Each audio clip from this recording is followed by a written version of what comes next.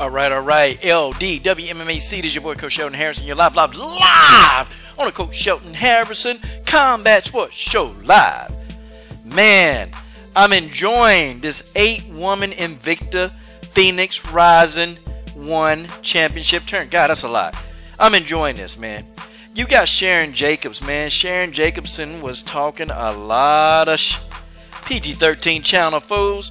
Sharon Jacobson, boy, she talked that junk. I like Sharon Jacobson. I like her, man. I'm going to interview her, okay? I don't care what I got to do to get a hold of her. I'm going to interview her. Sharon Jacobson, this girl can talk.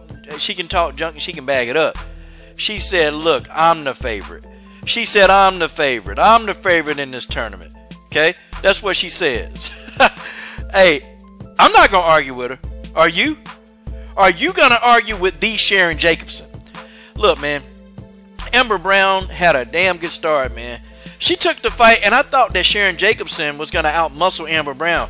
Amber Brown, she's strong, man. And, you know, Amber Brown got some big-ass arms, man. She got some guns. And she grabbed a hold of Sharon Jacobson. She took Sharon Jacobson down. And I said, whoop. I think Sharon Jacobson might finna get her ass whooped. But no, that wasn't the case. You know, Sharon Jacobson, man, she got herself together. You know, she got her composure.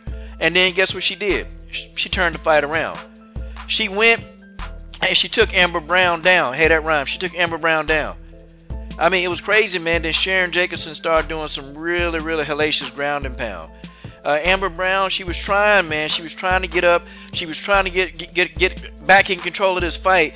But once Sharon Jacobson got on top, it's a wrap, okay? That's just what it was, okay? That's just how that is.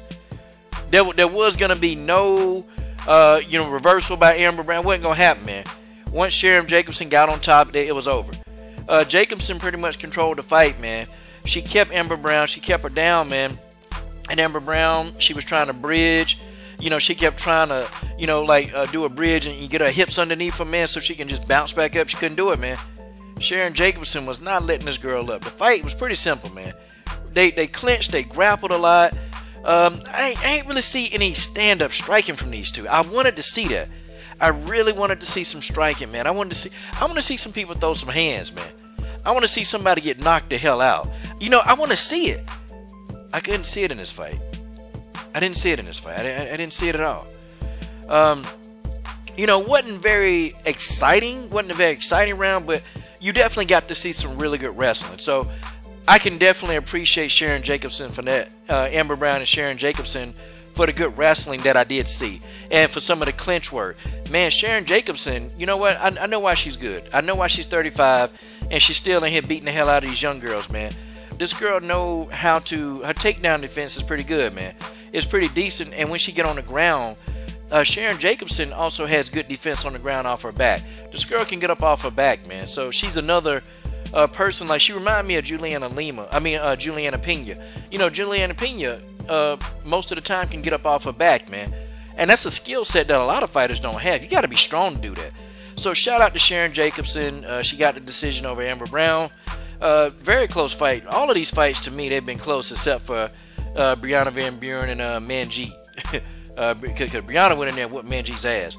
But, you know, this wasn't an ass whooping by Sharon Jacobson. But you know what? It was a good wrestling contest. I'm done.